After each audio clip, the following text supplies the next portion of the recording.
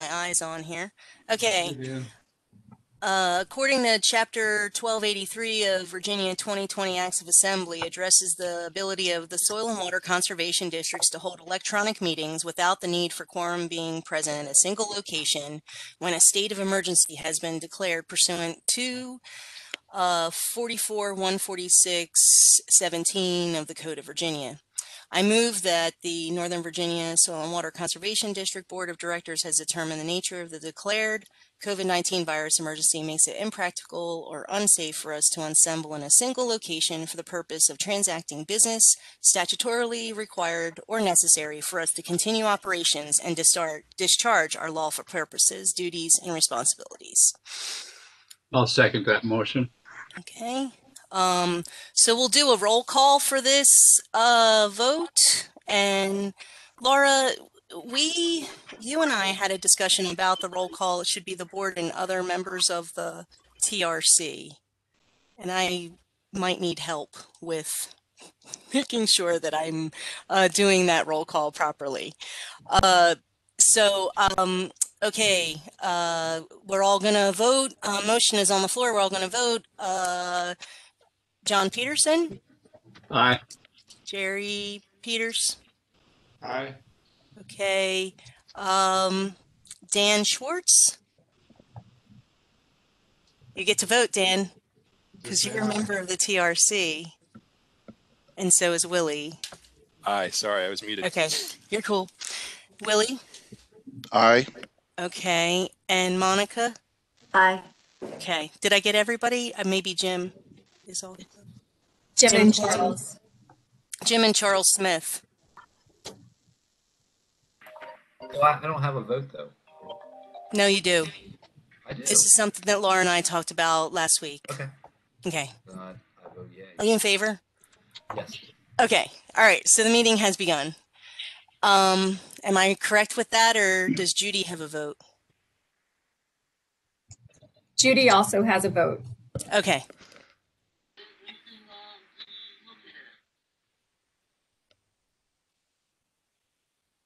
Aye. All right. Thumbs up. Is that correct? Do I have everybody now? Okay. Now, am I wrong in asking Monica for her vote? Well, we can talk about this. I think it's fine, but Okay. we definitely we can talk about this at our. I gotta clarify better. Meeting. Yes. Yeah. All right. Okay. Thank you. All right. Well, we'll call it to order because Laura and I had a discussion about this, and I think the TRC voting is different than the board voting, and that's what our discussion was. But we'll talk about it at the Executive Operations Committee coming up Thursday. So we will review the minutes of the November meeting, but I was just told that we will defer the review of those minutes after further editing and review. So next up on the agenda, I don't think we need any introductions. Do you think so, Laura? I think we know each other.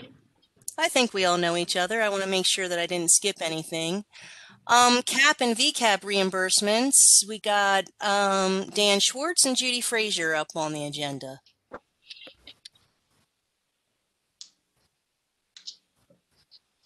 Good morning, everybody. We've got a couple reimbursements to look at. Let me see if I can share my screen and pull up a PowerPoint for you.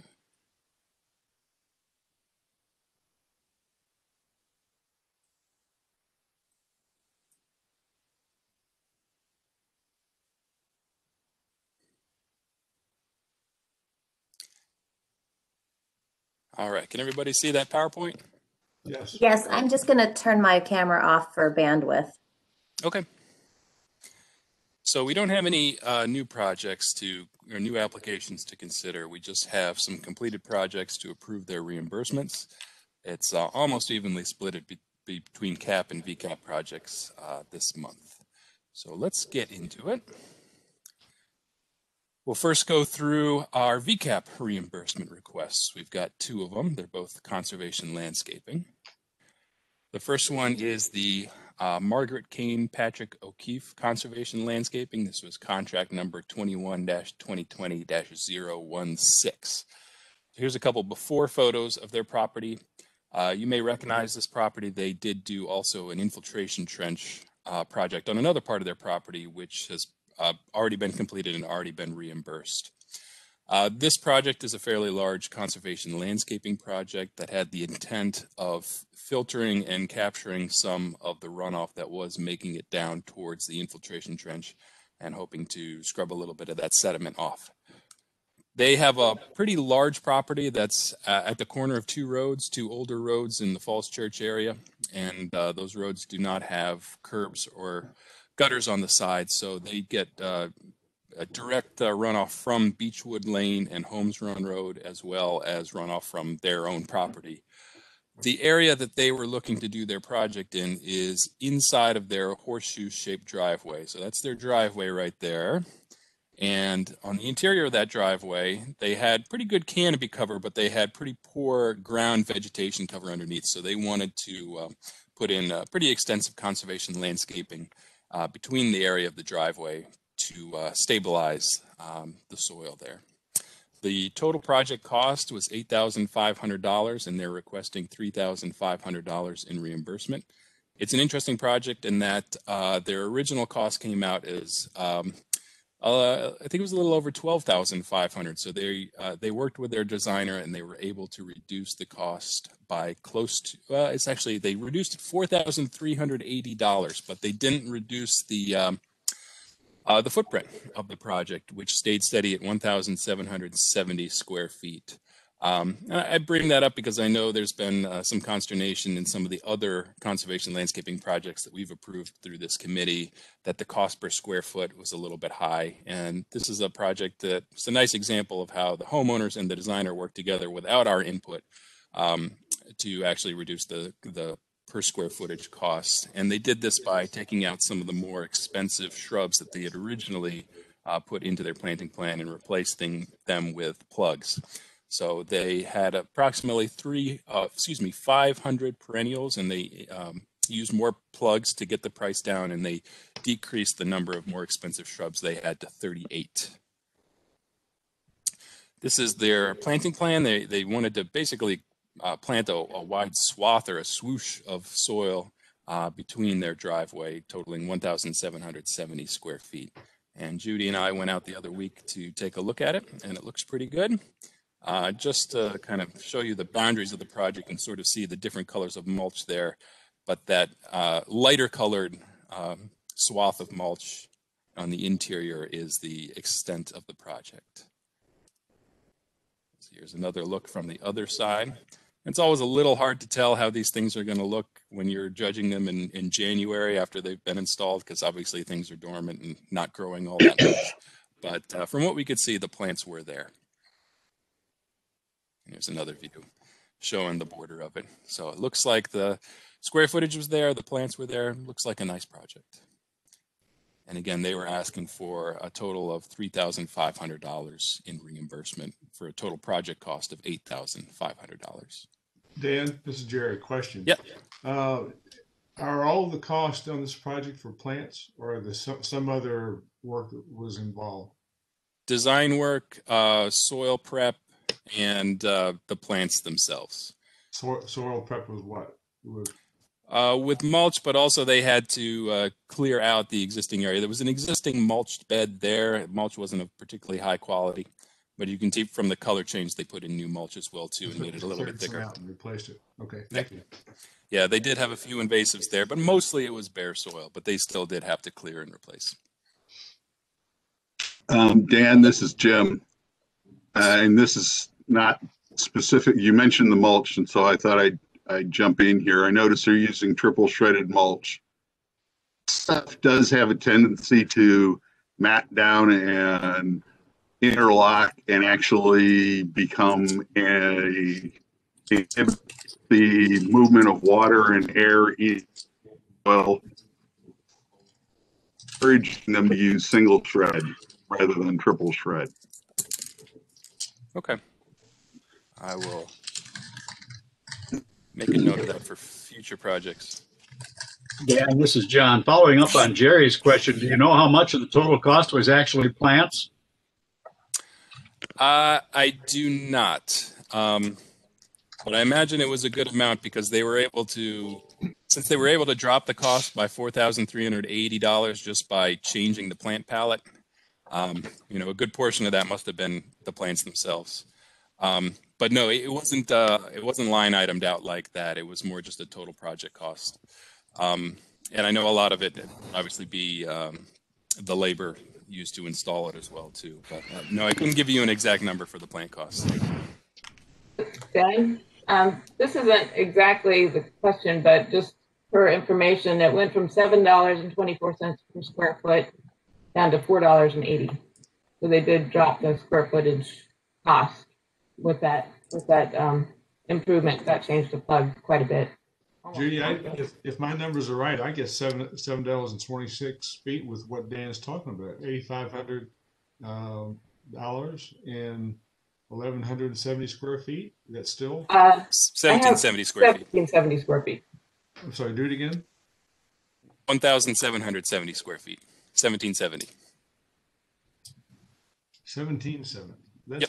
That's more than 726 final. $7.26 a square foot. Oh wait, well, okay. No.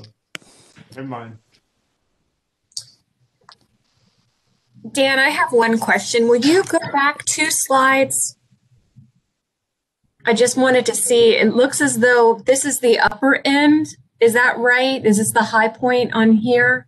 Or is it going, I'm just trying to get oriented here. It's across, it's pretty flat. What we see is up here where my cursor is, that's the high point, and then the water flows kind of perpendicular to that swath of planted land. Okay. So basically, the driveway slopes down towards the house. Okay, gotcha. I just wanted to check this. This caught my eye. I was just looking at the edge here. I wasn't sure if there was a need for any sort of protection or anything. Oh, I see. Here's the topo lines here. So the water's basically moving in this direction towards the house. Okay, thank you. It's not that steep. So no, it didn't look like it needed any on protection. It seemed to be pretty well stabilized. Okay, thank you very much. You're welcome. Any other questions on the Kane O'Keefe Conservation Landscaping? Yes, just a quick question from Willie, Dan. If you can show us that slide with the topo lines on them, where about did they have the infiltration trench installed? Their infiltration trench is over here. They actually have 2 driveways. Okay. And yeah, if you see the photo here, they put the infiltration trench where this big pool of water is. Yeah. And this is the edge of their other driveway coming off of Holmes Run Road. So their core concern was to control runoff pretty much from Beechwood Lane that goes into their property? For this project, yeah, for the conservation landscaping project, both to control the runoff from Beechwood and also to control the sediment. They were getting a good bit of erosion. So you can kind of tell from the color of the water on their lake here. It wasn't exactly clean water, so they were hoping to clean it up a little bit, filter it before that water came down towards their now infiltration trench. Okay. Dan, was most of the erosion they were experiencing coming from their own property or from a neighbor's property? I think it was mostly from their property. Like I said, both Holmes Run and Beechwood Lane don't have curbs on the side. It's just a shoulder, so the water from the roadway does flow off onto their property. But it is an arched roadway, so on the other side of Beechwood and Holmes, the water is not really coming onto their property. So basically, it was a runoff from the roadway spilling over their property and causing erosion on their own property. Thank you. You're welcome. Nice graphic, Dan. Thank you. All right. I'll skip ahead to the next one. This is the Alana Pettis Conservation Landscaping Project, contract 21-2020-012. This one is in the city of Alexandria. Here's some before photos. So she had a property that sloped down from the street to her house, and her whole front yard was basically poorly growing turf grass. So the picture to the right kind of gives you a wide general view. She would get some water that would pond next to her garage and next to her foundation, since the front of the property was sloping down towards the house and the garage.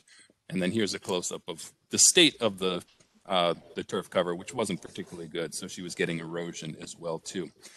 She had a pretty ambitious project. She was going to remove and replace the entire front yard, eliminate the grass, and create a very densely planted conservation landscaping project. The total project cost, and I should say this is just for the plantings and installation and design of the landscaping, was $10,157.09, and she was requesting $3,500 in reimbursement. She was actually doing a little bit more work. She was replacing the front walk as well as the front driveway. So it was a larger project than just the planting, but only the planting is eligible for cost share reimbursement. So you might see some other work in these photos going on, but again, only the landscaping was eligible for our cost share. So here's another before photo. This is looking out her front door towards the street. Those were her old steps, which again are now gone and replaced with new ones. And you can kind of see just it was a typical suburban front yard, pretty much all grass. And here is, she sent some good during photos. So this is photos taken during the installation. They scraped off the grass, they mixed in topsoil and compost on the site, and they're prepping the plants right now. And this was in early March. And then later in March, here are the plants after they're installed, but before the site was stabilized with mulch. And you can see the new walkway there as well too. Here's what the site looks like a couple months later in May. And then a few months after that, here's looking out her front door in August. I just wanted to bring in that first photo as well too, to kind of show you how much it changed from before to after. This was a really impressive transformation of her property. So Wow. it looks totally different now. And she's also told us during the inspection that she's been getting a lot of nice attention from the neighbors and dog walkers and families going by on the roadway there. A lot of people have recognized the work she's done and have asked about it. So it looks like it's a good ambassador for our program as well too. Dan, I'm yes. sorry to interrupt just real quick, but Judy and Dan, this might be a really nice spot to use one of those yard signs that we have, even if it's just temporarily, and just kind of promote the fact that this is a VCAP project. So if she's willing, she or he, I'm sorry, I didn't get the property owner. But anyway, if she's willing, we could, certainly invite her to use one of those yard signs. Okay, we can contact her and ask. I think she would be. It sounds like she is a fellow traveler, if you know what I mean. Good. How many square feet was that, Dan? Let me check my notes. It's a big project, 3,884 square feet. Oh. And even in December, when Judy and I went out to take a look, this was the week before Thanksgiving. No, excuse me, the week before Christmas. Even in dormancy, it still looks really nice. So this is the dormant photo. Definitely looks a lot nicer than, half living grass. It's another photo from our inspection in December. So she's still got nice color in mid-December, mid to late December. And I thought I should throw this last photo in. She even planted the little strip of grass between the sidewalk and the street, which I thought was a nice touch. So again, for just the planting project, total project cost was a little over $10,000, and she's asking for $3,500 in reimbursement. Any questions on Ms. Pettis's conservation landscaping? Looks great. Sorry, Dan. One other question. We've had a number of rain events since that time. Has it solved her problem? Has it solved the resource concern in terms of, the drainage at her garage and foundation? Yes, in many ways she says it has. I mean, she says there's still a little bit of water that gets down towards the front. But you can kind of tell from the photos here, it was a pretty wet day when we were there. You can see the water in the gutter. And we didn't see any standing water on the front. We asked her about it briefly, and she says it's made it quite a bit better. Beautiful. Yeah, Thanks, Dan. That was a really nice project. Nice stuff. Now we're going to move on to some CAP reimbursements. So these are HOAs and community associations. We've got 3 of them. First one to discuss is the Concord Village Conservation Landscaping. This is contract 2021-3. Here are some before photos. So this HOA they have a kind of a privacy berm, if you will, along the back edge of a row of townhouses in their community. Just beyond the trees there is another condo association, I believe. So basically their property line runs right along the top of this sort of man-made berm in the back of their townhouses. The picture to the left shows what it looked like before. It was overrun with English ivy and other invasives that were climbing up the trees. So on their own, they had done a fairly extensive invasive removal. And they were looking to replant their berm with natives. And that's where they applied for the conservation landscaping, and it was approved, I think in September of this past year. So they moved pretty quick on this project. This is what it looks like now. So again, because we were out there and about 2 weeks ago, checking it out, there's not a lot of growth just yet because the plants were just put in, but we could definitely tell the extent of the project. You can see that new mulch. And again, it goes up to the very top of the berm, and the other side of the berm is the neighboring community's property. And they've got a lot of nice plants in there, and they look like they did a pretty good plant palette in terms of the growing conditions. It looks a little sunny now, but they have a pretty heavy shade cover on this area. And they also have quite a few pine trees growing in the overstory canopy. So they planted specifically with plants that do well in fairly shady conditions, and also plants that like acid soils. So we've got some American hollies. They put in some native azaleas. They also put in quite a few high bush blueberries as well to kind of hopefully will thrive in those acid conditions. The total project cost was $13,500. They are requesting $3,500 in cost share. And this was another pretty large project. It's very long and thin, but in total it's 5,700 square feet. This is the original planting plan. One thing I like about this project is even though it's very thin, it's very long, so it actually has a frontage on a lot of individual properties. It's all in the common area, but there's 13 unique individual townhouses that have a property line bordering this project. So that's pretty nice. And the reason it's so long and thin is this area you see right here is it's actually an existing French drain, and it's also the walkway that people use to either access their backyards, which are these fences, and also take their trash out from the back up to the street during trash days. So they needed to keep that part open. But you can see, the difference in the quality of soil and ground cover from this walkway, which is pretty bare, to this nicely mulched and covered conservation landscaping on the berm right next to it. They are also hoping to once this starts growing in the spring and summer, to create a bit of a wall of vegetation, because they have a lot of dog walkers and kids who kind of cross over from the neighboring properties and have in the past beaten down informal walking paths over their berm, which they're hoping to avoid. So they planted some of the larger shrubs near those informal walking paths with the idea that as they grow, hopefully it'll block them off with a nice wall of vegetation. Dan, did we assist with the French drain? We did not, but we have in this project, and you can see it right here, the small little blue circle here is actually an infiltration trench, which spills over into the French drain. We did cost share that infiltration trench, and as we were out there, asked about it, and they said they've had no complaints about it, and it seems to be working quite well. But the French drain themselves, that was a project that they had put in several years ago on their own. Dan, quick question. I remember that infiltration trench. It was beautifully installed. And if you all might recall, there was a tremendous amount of utility lines, if memory serves me right, that they had to work around as well. And so it was a really great case study for how to put in these kinds of facilities in a very narrow area. I have a question, and I know that we may not be able to answer this, but it may be something to think about. Are they, and it has to do with the informal walking path.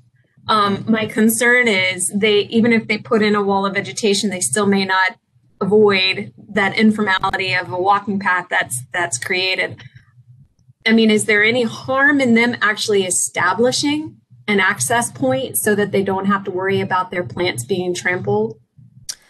I don't think there's any harm in that, and that is something that Judy and I mentioned, and maybe you just want to put down some flagstones, so if somebody is walking, you channel them into the spot where you want them.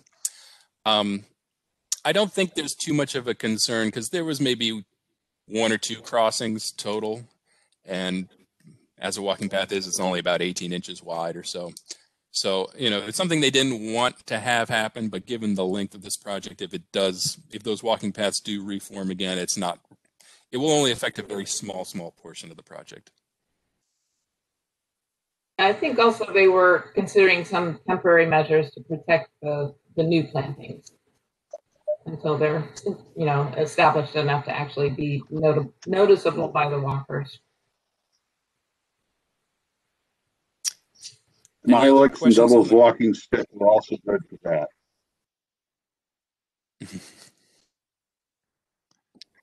When they're trying to dissuade walkers, Greenbrier and Devil's walking stick work very well.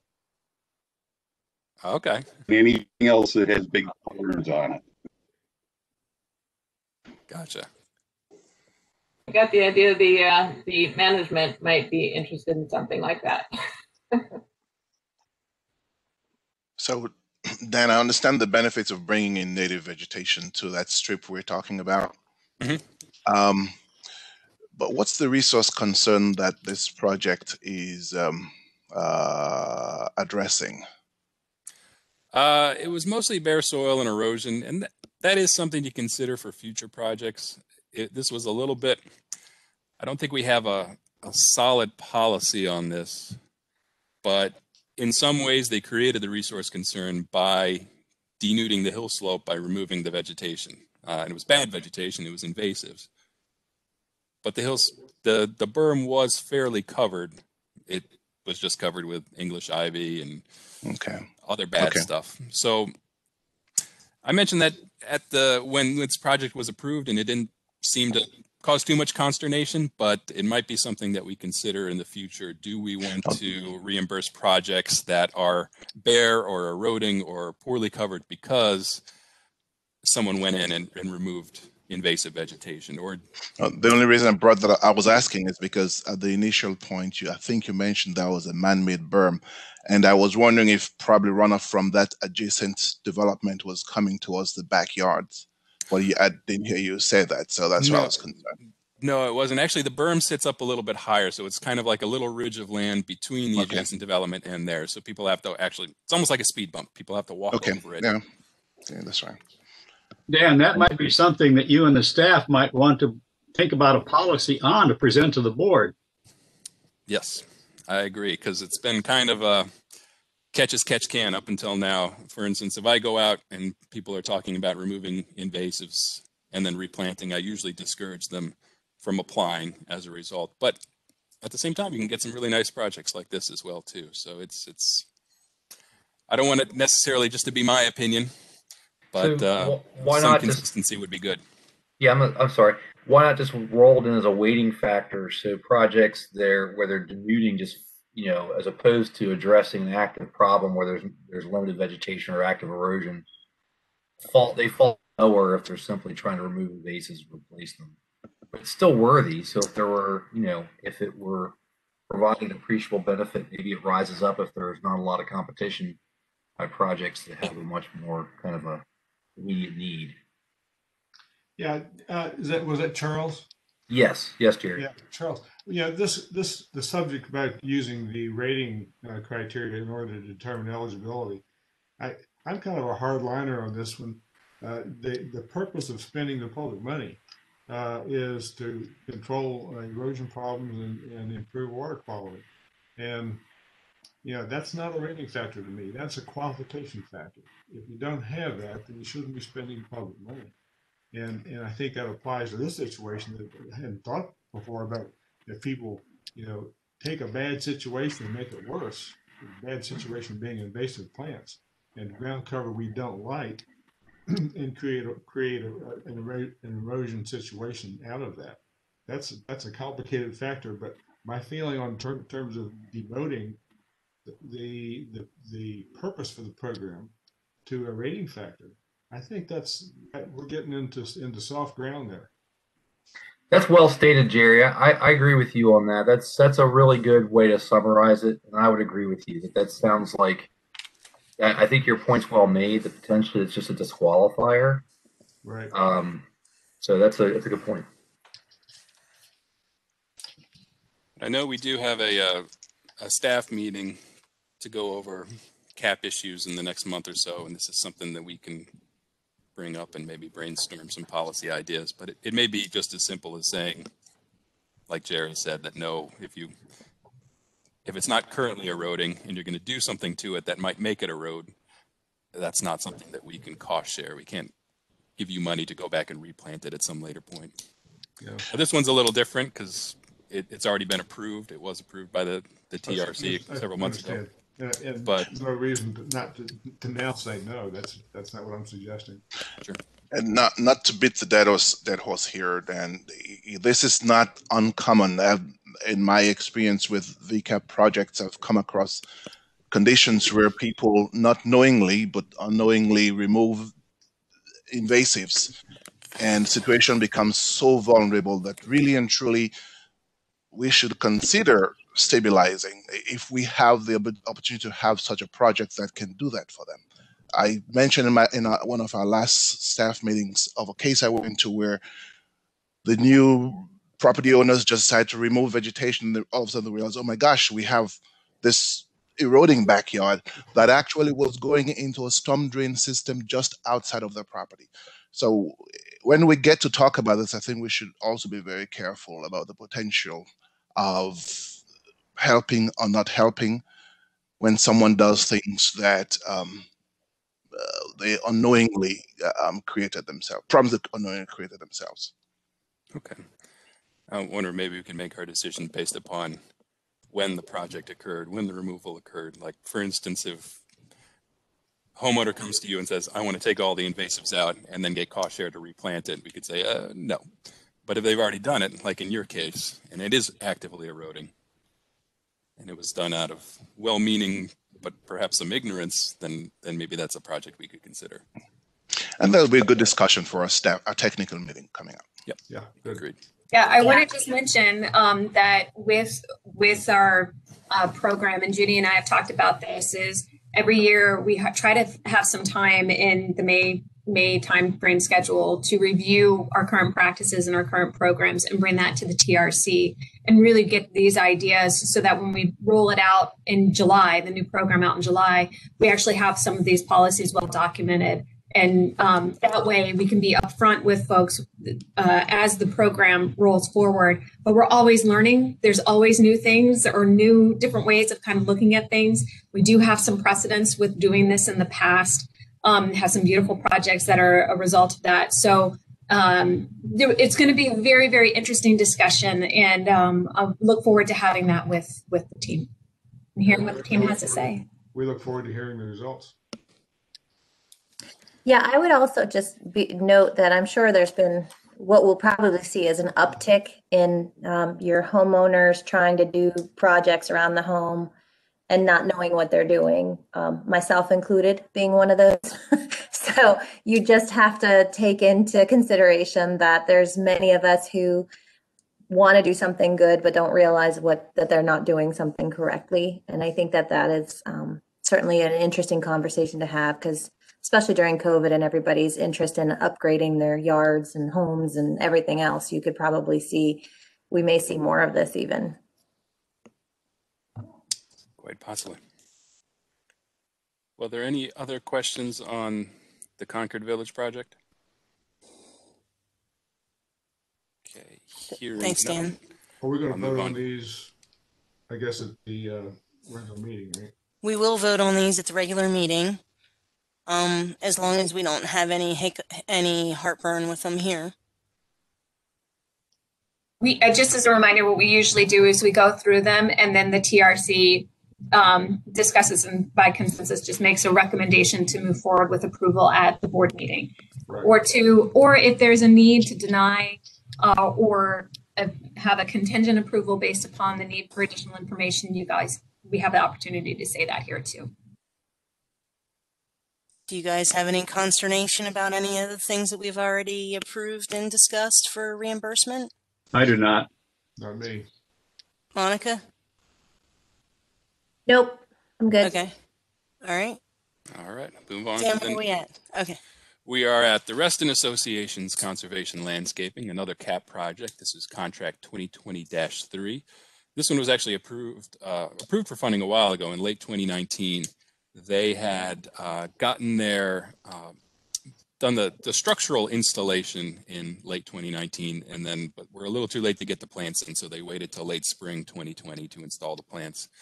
This is an interesting project. It is a conservation landscaping project, but it's a little more structural than most of the ones we see. This is the project area. It's a kind of a steep but short hill slope that leads down to a parking lot. You can see the curb stops over here, and you can see all the sediment that's being deposited. That hilltop was eroding. They've got a cluster of homes up at the top, and all the downspouts kind of flow out down this hillside. The Reston Association had put in this sort of mini retaining wall and backfilled it with gravel, and they're hoping that it would act somewhat as a kind of an informal infiltration trench. And it was working, but you can see it's getting a lot of sediment up on the top of it. And there was this whole other section of hillside to the right of it that was still eroding. This parking lot is also a Reston Association property, and it borders Lake Newport. So on the far side of the parking lot, about 50 feet away, is Lake Newport. So all of this sediment would eventually flow directly into the lake. So they were very interested in stabilizing the hillside. And that's the project area. This is what it looks like. It was, let's see what the size is, 1,095 square feet. So it was about a 30-foot length from top to bottom slope. That was about 40 feet wide at its base. And they decided to do a series of conservation landscaping terraces using biologs or choir logs. These are fairly large choir logs. I think these are the 24-inch diameter ones. And again, they put two 20-foot long ones together and staked them in. The labor itself was done by their own crews, so they kept the costs pretty low. So this is what it looked like in the fall, late fall of 2019 when they had the logs installed, but before they backfilled it with topsoil and planted it. And I'm going to see if this works. This is actually, I didn't take good photos of it during its growth period, but Ashley and our intern this past spring and fall, Meredith Keppel, put together a really nice video that we're going to be using for a presentation at Green Spring Gardens later this winter. And I'm going to see if I can pull up the video.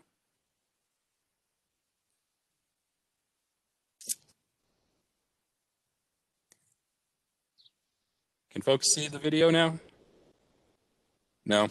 Let me see. I probably have to change my sharing. Hold on. You have to stop sharing and then reshare maybe. Okay, I'll try. Is this for the Eco-Savvy Symposium, Dan? It is, yep. All right. So that Eco-Savvy Symposium, I think, is February 20th. Is that right? It is in February. I think that is correct. Yeah. Results found. Hold on a second.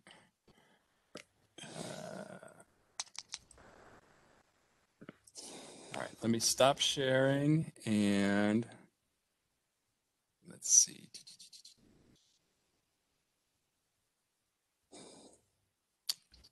Shoot, where did it go?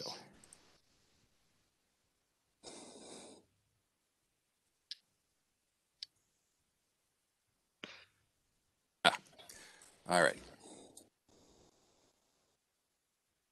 Now can you see?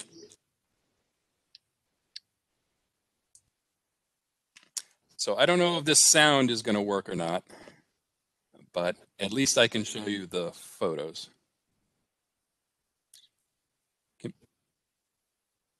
Can you hear what Will Peterson is saying there? No. Okay.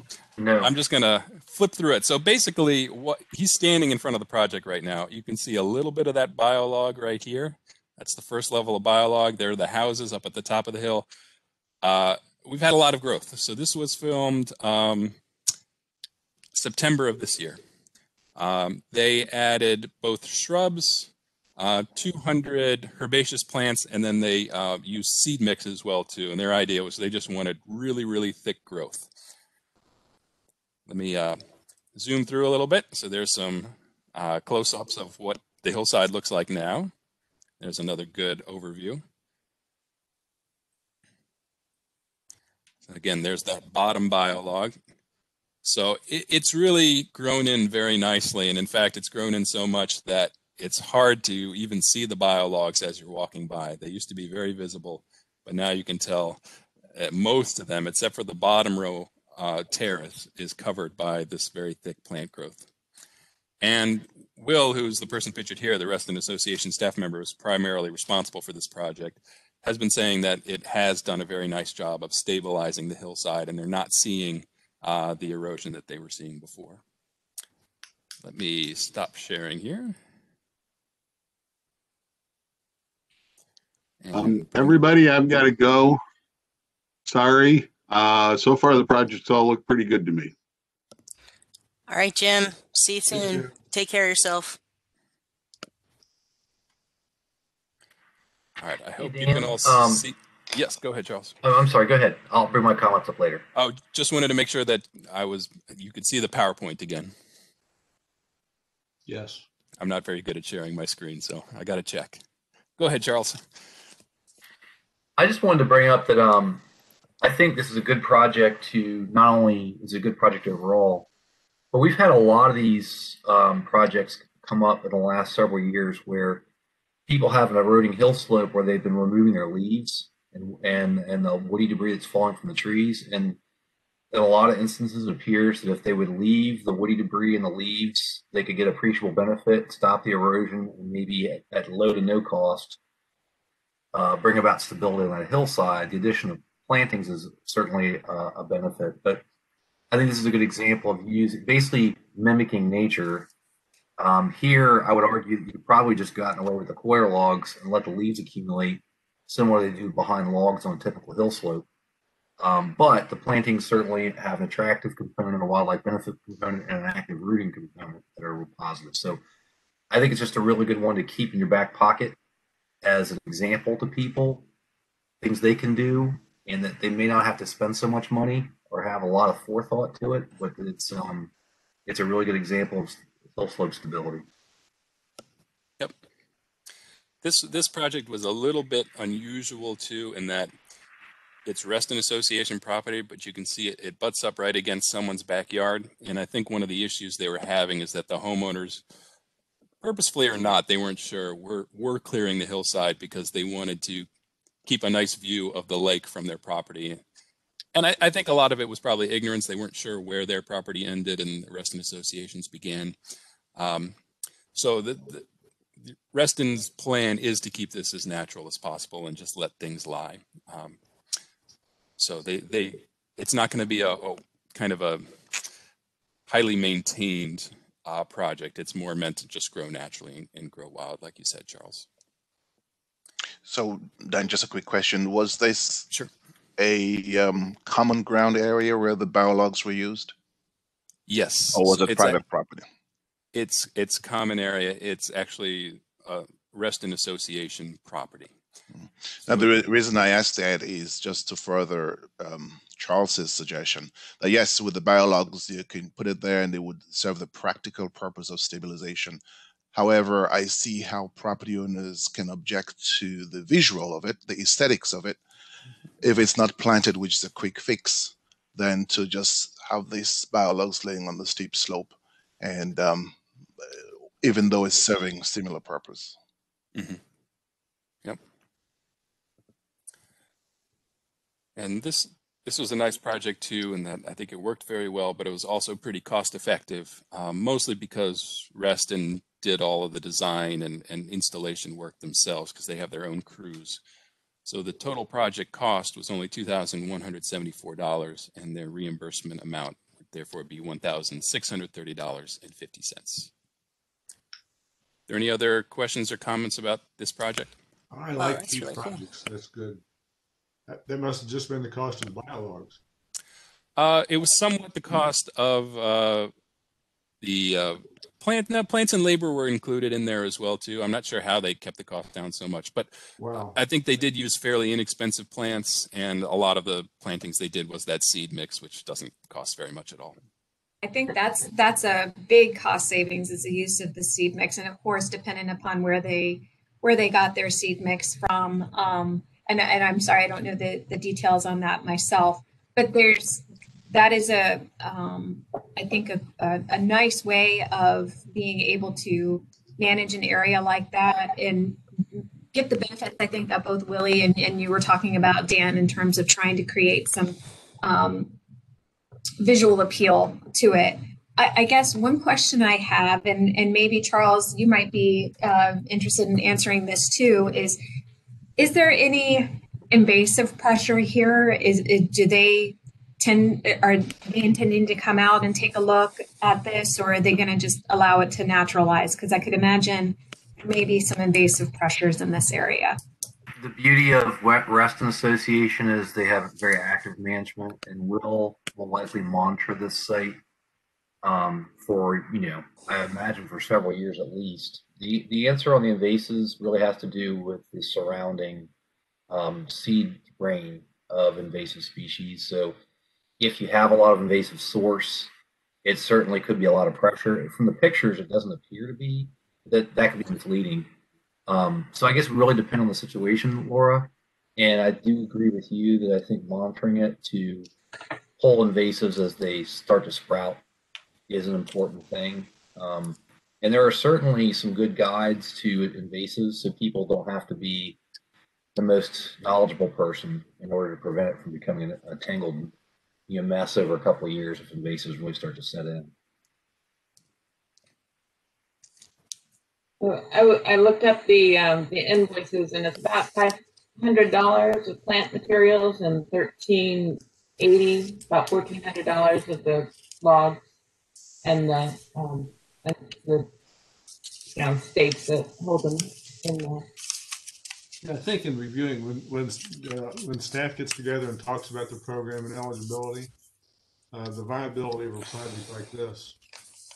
Compared to some of these places where we're spending $8 to $10, somebody's spending $8 to $10 a square foot for potted plants. I think we need to think about that. We also need to think about the question that we're talking about now, and that is invasive control. What's the potential for these sites to become messes that people come in and clear, in 3 years because it looks bad, and we end up with they need a project again. How do we get on top of the invasives? I don't see an answer. I understand there's stuff out there, information available, as Charles says, but man, getting people to do it. Each of these projects have spot checks. Am I right, Dan? How often are you required to do those spot checks? Well, there's a random chance. I think we draw 25% of the projects each year to spot check. Okay. So, and that's over the 10-year maintenance span.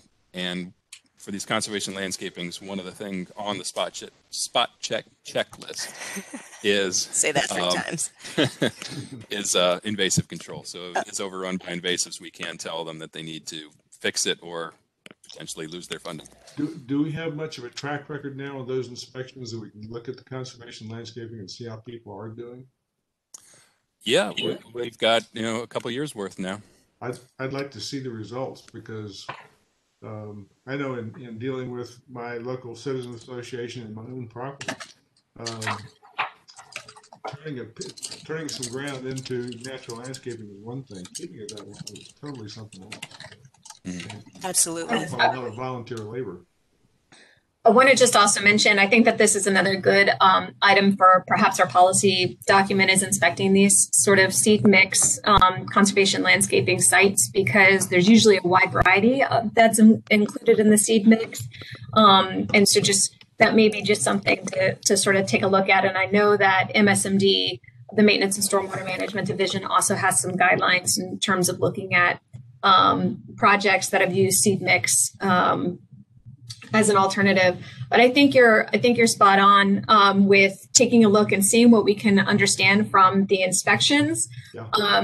But also, Judy and I have talked about this, there is there's an opportunity for added communication and more frequent communication with some of these property owners. Each application does have a maintenance agreement associated with it, but also it's a requirement of the property owners to document how they are going to maintain these facilities into the longer term. So we really want them to be thinking about maintenance upfront. And so that is reviewed by staff. And if there's a need for tweaking or anything like that, they can provide, our team can provide that input at that time too.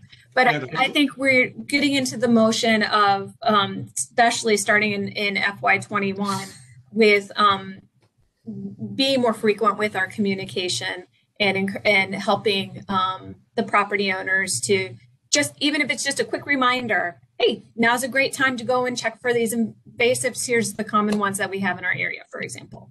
I think to the extent that that's successful, if we can take some projects where people have done a good job of maintaining and checking for invasives, that we could come up with a how to do it guide for people. Say, hey, here's what people have done that's been successful, and it's not onerous.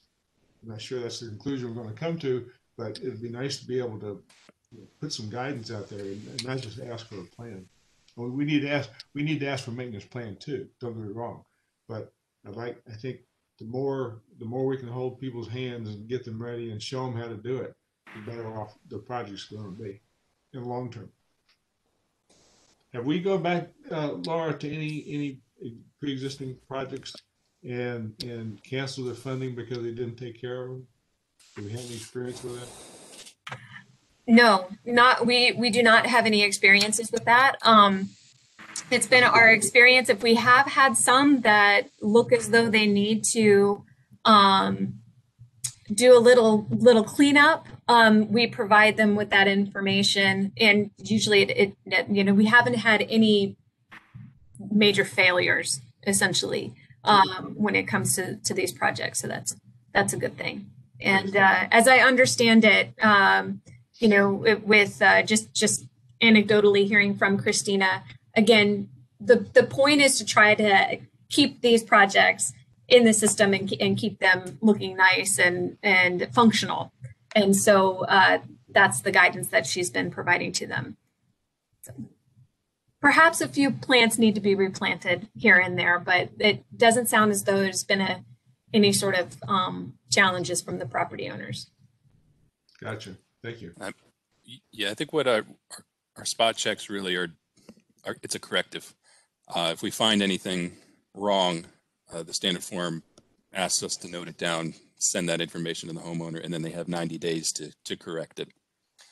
So we're trying not to get anybody in trouble. We're really just trying to get the issues fixed. No, I hopefully we're not in a mode of punishing, but in a mode of learning. Right. And passing that on to future project recipients. And while we were talking, I saw that Maria shared a good invasives control guide from the Park Authority, which should be in the chat box of this meeting. So maybe that's something that we can pass out. All right. Any other questions on the Reston Association choir log project? Hearing none, I'll move to our last one, which is actually an energy project. St. Peter's in the Woods Episcopal Church in Fairfax Station, contract number 2020-8. They had broken it was a big project. They were doing small things, but a lot of small things around the sanctuary. They kind of broke it down into three parts. Part one was an appliance upgrade, part two was a lighting upgrade, and part three was an insulation ceiling upgrade. So I'll start with part one. They had some old appliances. The church is not that old. It was built in the late 90s, and the appliances look like they were original to that time.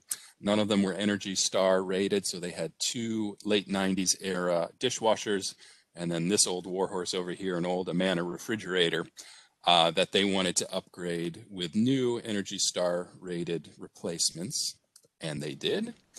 So there's their two, I think they're all Whirlpool, I believe, brand. So they bought them and installed them.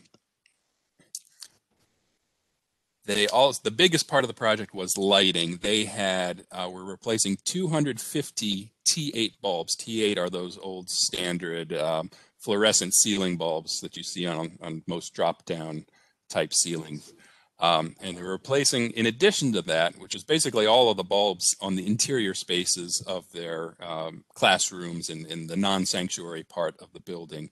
They were also replacing some larger metal halide bulbs out in the parking lot, both the major bulbs that were shining down on the parking area and also some smaller lighting bulbs that were highlighting or illuminating the walkways from the parking lot to the church. It was a little bit more of an involved project. The interior stuff, the congregation members did all the work themselves. The exterior ones, they had to change the ballast, so they had an electrician out there doing that work for them. So again, there was 250 T8 bulbs that they were replaced with LED and 12 metal halide exterior bulbs that they also replaced with LED. Their estimates are that they will see a 50% energy reduction as a result of these replacements, and that should save the church around $1,300 annually. They got these numbers because they did their own energy audit using infrared cameras beforehand, so they did quite a bit of prep work before they put in their application. They also did some new sealing on, weather stripping really on windows and on their front and rear entrance doors. They had 2 windows behind the altar in their sanctuary, and you can see there was a fairly large gap that was letting in a lot of cold air and a lot of hot air out. They had to get those professionally repaired, so they got 2 new windows installed in replace of these broken ones, and then they did some good weather stripping around their entrance and exit doors they did that work themselves. In total, between all 3 of these projects, their total project cost was $5,961.79. So they made pretty good use of the money. I think they got a pretty good value. And with cap energy projects, they are reimbursable up to 50% of the cost. So they're asking for $2,980.90 in reimbursement, which is actually a little less than what we approved because their total costs came in a little less than their expected budget. So it's a couple $100 less than what we thought we'd be paying out in cost share for this. Any questions about St. Peter's in the Woods? That's a great return on that investment. Especially if they're going to be saving $1,300 in energy costs just on the lighting. This will pay for itself in probably a year or 2, given that they'll also see some savings from obviously the insulation and the new appliances that they installed as well. I think this would be a great one to share with the Office for Environmental and Energy Coordination as an example of what what is being done in some of these places of worship. And examples of how they were able to reduce costs by engaging the congregation. That's pretty neat. It is a cool project, and they seem, even beyond these projects, they seem very involved in their environment. They've got a nice property. I mean, as the name implies, St. Peter's in the Woods, they've got a lot of wooded property at the church, and they're looking to do some erosion control on their own.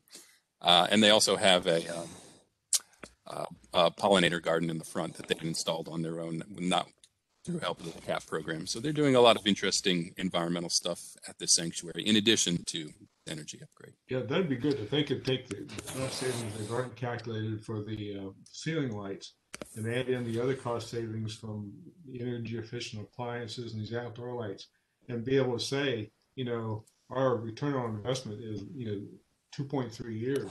That could be hard data to sell to other people.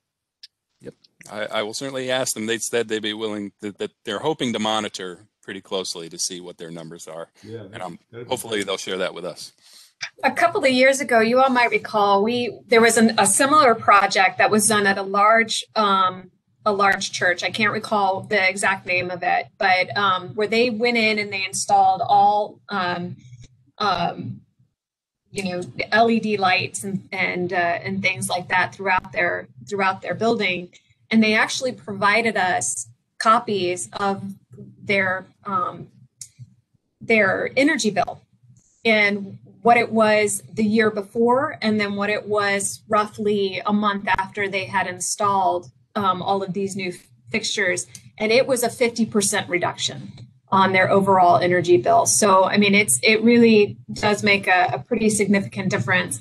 And maybe that's, again, Judy and Dan, you know, there's some opportunity to reach out, especially Judy, as you're getting to know some of these and getting familiar with some of these past projects. That might be a really nice way of just being able to engage them and getting some of that information to help share the story about the value of this program and the value of these projects to these different facilities.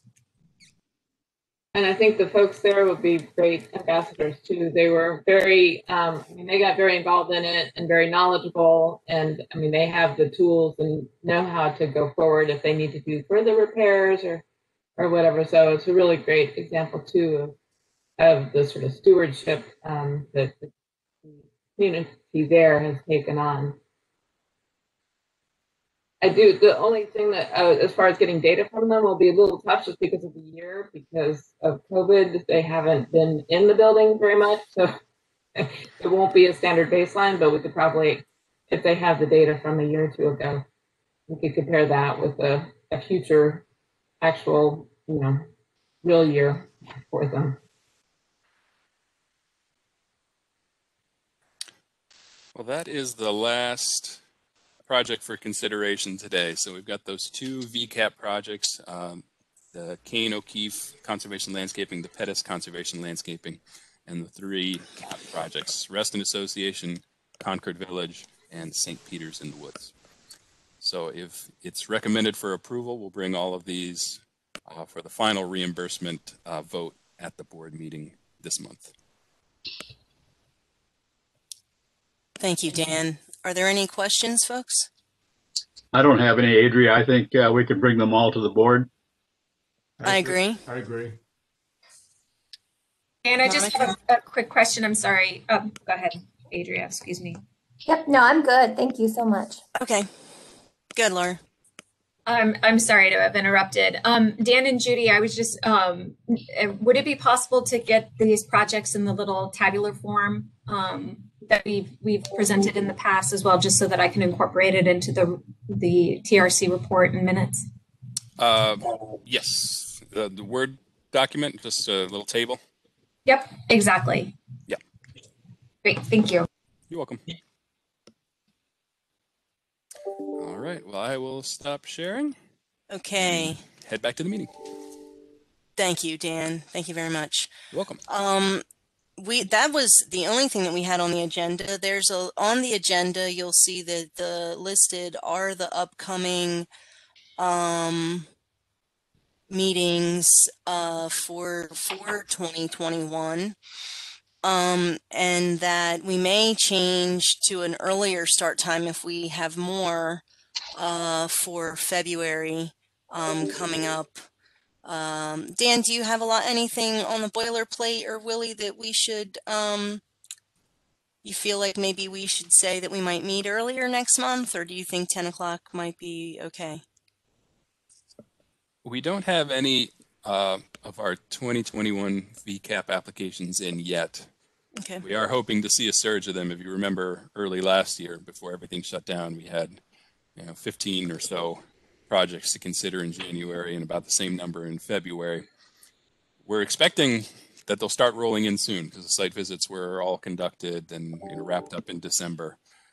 But as of now, we haven't received any of those new applications just yet, but we are expecting them. So right now, I think we can schedule it for 10 with the understanding that we might get a little bit of a deluge later in this month of new applications. Okay. Also, the difference from last year was that the program had a deadline of December 15th or 16th for the applications. This year, we're letting them come in through March. So that surge may come later in the spring. Yeah. Okay. Adria, this is just one person's opinion, but if we have to start, I'd sooner start earlier than go later. Okay, I'm fine with that. Willie, you were starting to say something? Yes, I was just going to say I'm in line with Dan. I'm already having some feedback from sites that I reviewed for VCAP, and they were having some very interesting questions from me, suggesting that they're looking forward to progress with submitting their forms 1 and 2. That's for VCAP. And when it comes to cost share, Laura and I traded some information about a week or 2 ago that yes, our cost share program, potential cost share cooperators are either on hold because of economic situation due to COVID, or have actually changed the land use practices. One specific one is the May property that had those X number of 70 goats and cows and the huge 5-acre pond. The property owners lately got rid of all of their animals, so that the proposed cost share doesn't stand for what they have now. They're going into more vegetable production, organic production, etc., etc. So their whole perspective has changed. But should we have follow-up from the other two guys, the other two operations, the Jarvis and the goat farm person, the horse and goat farm person, mini farm person, I'll be happy to bring you up to speed on those. Okay, sounds good. Sounds good. All right, Laura, anything else from that I might be forgetting?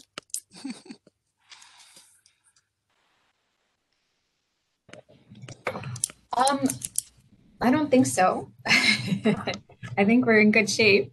I know Charles is on. Charles, do you have an update on the Long Branch, or would you want to just kind of highlight that there's the public meeting coming up? Sure. So we have a public meeting coming up on February 11th. We've been coordinating with Laura and Judy to participate in that. And one of our big goals is, in addition to the work that Stormwater will be doing to plan restoration projects within the watershed with many stakeholder groups in the communities that are potential spinoff projects, where we'll be working with Soil and Water Conservation District and the Park Authority in particular through the different programs that Soil and Water hosts, as well as the Park Authority's Watch the Green Grow program, which are very complementary. And if you're not familiar with Tammy Schaefer, who's running the Watch the Green Grow program for Park Authority, she's also an Audubon Home Ambassador within the county. She lives in the east part of the county. So it's a really nice complementary set between what the district brings and what the Park Authority brings, and then the many stakeholder groups. So we're looking forward to continuing that conversation with the community. And we will be working with our contractor, Biohabitats, on the evaluation of potential work sites that we will bring to the table as part of the county project too. And then I do have a couple more announcements whenever it's convenient. Now a good time, or want we to wait? Go ahead, since you have the floor. Okay, great. So one is that the Park Authority approached Land Development Services to raise the issue of promoting native seed mixes for soil and water, basically erosion control. And as everybody's been aware for decades, the Erosion Sediment Control Handbook for the state has many invasive species in it. And but they have released supplemental guidelines that are on the DEQ website, which talk about the problems with invasive species and native alternatives, and they promote plant Virginia natives statewide, and have some really good things with promoting, looking at the DCR, the Natural Heritage Invasive Plant List. So all that's going on, and so the county we're going to prepare kind of a work group that's composed of staff from Stormwater, Urban Forestry, and the Park Authority are going to draft a letter to industry that is going to be kind of reviewed internally in SDID for Land Development Services. BJ Sistani is going to help host that or shepherd the process. And then we'll eventually release a letter to industry. We'll probably shop it to some of the groups, the engineering review folks and others, and probably maybe EQUAC and the Tree Commission, just everybody's we get the groups that kind of the big players to take a look at it. But again, it's just promoting use of native species in erosion control. It's more standardized mixes and eliminating invasives specifically. I did want to bring on about just in conversation we just had, Laura, where you brought up and Dan with the Reston project, that if we start to look at ways to better promote use of best practices and seed mixes, that we will need to include time of year considerations and also your site prep considerations as part of those guidelines, because that makes a big difference in whether or not you'll be successful. And then the last thing I wanted to bring up is the fact that I know Katie Torgerson is still working with you, Laura, and so I guess some other folks to bring forward stormwater funding to support the CAP program to complement the EIP component. And maybe Laura, you can speak more to that. Sorry, I have to find my mute button, unmute button. Yes, so back in, we've talked about this for the last couple of meetings, that we've been working with stormwater planning and a host of others. Land Development Services has been represented as well, and maintenance and stormwater management, to look at this establishment of essentially a stormwater local assistance fund that would support the VCAP program. And so a memo has been developed for Brian Hill, County Executive Brian Hill, to take to the Board of Supervisors. And as I understand it, it will be introduced as part of the budget process, but we will be needing to go and do some, attend some meetings like the Board of Supervisors Environmental Committee meeting. At this point, I believe we are on the agenda for March, although I have not received a confirmation about that yet. So it's going to just continue to work through the process. But right now we are looking at roughly $150,000 that would come to support these initiatives with the VCAP program and be a local source of funds. Again, that can supplement the EIP funds as well. So both the EIP and this SLAF could be in the county executive's budget. And so when that does come out, probably in February, we'll make sure that we take a look and see what's there. But we're sort of at the beginning of the process, and we are trying to move forward with the appropriate meetings and making sure that we're able to share why this is a good idea and for the county. So trying to make it easy for them to say yes.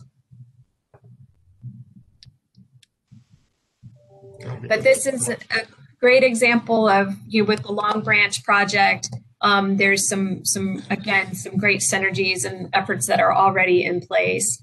And the work that we do right now with VCAP in trying to identify some of those targeted areas, we are already working closely with Stormwater to find where there are those locations and communities that would benefit from work up more in the uplands and above some of these larger stormwater projects.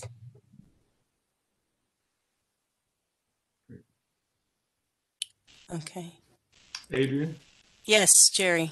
Can I have another aside? I'd like to share with the committee. Maria came out with me and we looked over a park property here in Great Falls, the Grange property, that has a nice oak grove behind the Grange building itself, that I've been talking with members of the Great Falls Citizens Association's Environmental Committee about doing conservation landscaping there, naturalizing the grove. And Maria pointed out some very interesting things that I'm going to include. I'm not going to take credit for them. I'm going to give Maria credit when the committee talks about this. But she brought up a very good point. That is that if we try to turn this grove, which is currently mown, so the grass is in terrible shape. It does have some natives in it that Maria pointed out to me, but it's basically almost a bare understory. And I'd like to see us take on a project to restore some understory. Maria pointed out that since there are playgrounds nearby, that landscape architects frown on having the whole, ground to canopy vegetated because of sight distances for safety purposes for kids. And that's something that had never dawned on me, but I think it's a consideration we want to talk about with the Park Authority.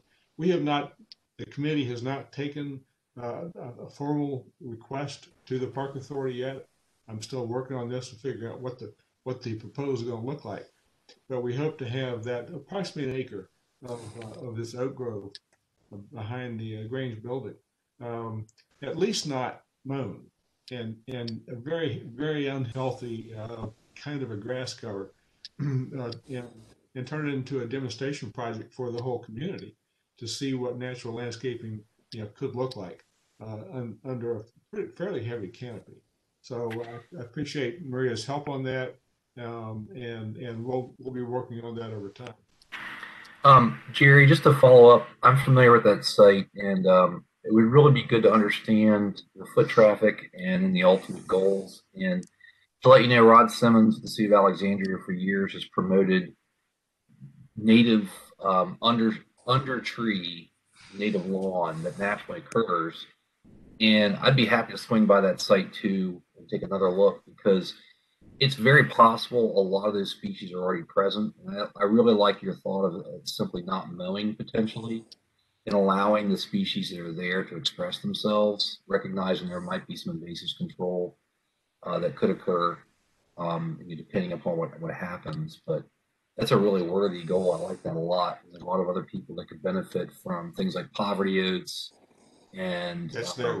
Maria found poverty oat grass and some native sedges were already absolutely. And there's a number of other native grasses, different dicantheliums that occur frequently in woodlands that are likely present. And mosses, of course, can be a major contributing component. But that's a really cool potential project. And another thing is it complements what's going on next door at the library, which has one of the longest running natural landscaping projects in the county that was established as a partnership between FMD, the Great Falls Garden Club, and Stormwater a number of years ago, and it's still ongoing. It's a really wonderful site for people to see natural landscaping at work.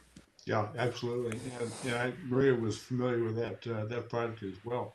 Charles, whenever you have time, give me a heads up. I can be over there almost any time to walk over with you and share your ideas. And, okay. Along with what Maria's already told me about.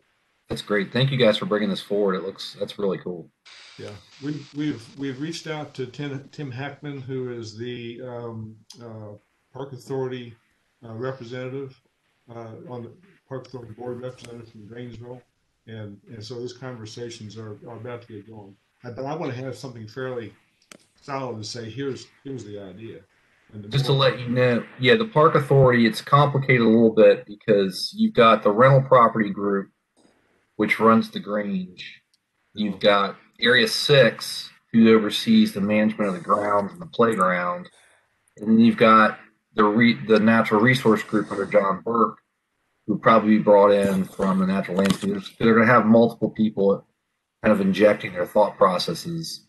And it'd be good just to solidify the, kind of the approach. And so again, it sounds like a good conversation to have. Well, I hoping with all the institutional with that constraints, but things to be dealt with. I'd like to see something happen there. And was pleased to find this what looks like this terrible short grass actually have a fair coverage of natives that Maria pointed out. Often the case, and I've seen a ton of those sites like that where you have really nice, including my former yard, where if you just leave it be, there's tremendous native ground cover that can occur, often not tall, fairly low, and but covering pretty much all of the ground. So yeah, my original idea was to turn this into forest with all the levels, but maybe that's a land use we're not going to be able to aspire to. given the fact that this is fairly actively used. The grove itself, I don't think is particularly heavily used, but there's a very heavily used playground behind it, and then we have playing fields behind that, as well as a picnic area right in the middle of this grove. So I'd appreciate coming out and sharing your thoughts as Marie and I do. Thanks, Jerry. You bet. Okay, one more thing I just want to kind of touch base on. I know John has another appointment, and he just sent me a message that he's kind of he'll meet with us on Thursday. Just briefly, Laura and I and Willie are working together with the with the Food Council, the Urban Agricultural Work Group, with the Fairfax Food Council to submit a NACD grant. So I probably will have more to discuss, Jerry and Monica, at the operations committee as we get Willie and others up to speed.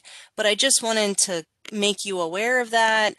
Working with the idea of trying to improve and commit to food production in some of the community garden areas, and trying to focus on some mentorships and maybe even provide some grant money for supplies or tools and so forth. And we'll have more details for you this week. Okay. That sounds exciting. I look forward to hearing about that. That's really cool idea. Thanks. We're really excited about it too. We're working with some other folks that are really good partners within the community, so we'll have things kind of more tightened up by them. Anything else, Laura, before we kind of adjourn the meeting? I just wanted to mention one other thing, because this may come before the board this month, if time permits. But you all may recall back in October, I believe, we approved the Springfield Station project, which was an expansive impervious surface removal. They were removing their basketball courts. And we approved their project and were able to utilize the remainder of the CAP funding that we had available. You might recall, Charles, appreciate the conversations that we had about trying to find the difference. They were eligible of up to $10,000. And we had roughly $5,800 remaining in our bucket for this year. We've been working with Land Development Services. They have actually established a really interesting program several years ago with the intent of being able to use some of the funds that they collect through compliance fees to support projects that we might have through the CAP program, those that are on common land or at places of worship. So with this project, I've been in communication with the environmental compliance coordinator, and we are working with Supervisor Harity's office to consider the use of these funds as sort of the first go with the Springfield Station project. So they would be able to cover the difference of roughly $4,800 to $4,200. So we're very excited about this. So we're still working through some of the specifics, and I do hope to have that information in a memorandum of agreement or understanding coming before our board if we want to pursue that relationship further. I think it's a great opportunity, and we'll certainly bring some more information forward as we move along. So I think that's it. We've got a lot coming up this month, and my brain is jarbled around a little bit, but whatever I don't bring up today, we'll talk about next week. But some of those grant opportunities, as Adria was mentioning, I'm looking forward to continuing to support. Willie is our active member on the Urban Agricultural Work Group, and a lot of this took place while he was on leave, so I look forward to bringing you up to speed, Willie, on this, and certainly getting your ideas and input into the proposal. But it's certainly exciting in ways of being able to fill some gaps in food insecurity in Fairfax County. But with that, Adria, I think that's all I've got for today. Okay. I guess we'll take, anyone want to make a motion to adjourn, or I can make a motion to adjourn the meeting? I'll second it. Okay, Monica second. I saw Jerry raise his hand. So Jerry's in favor, Monica's in favor. All in favor?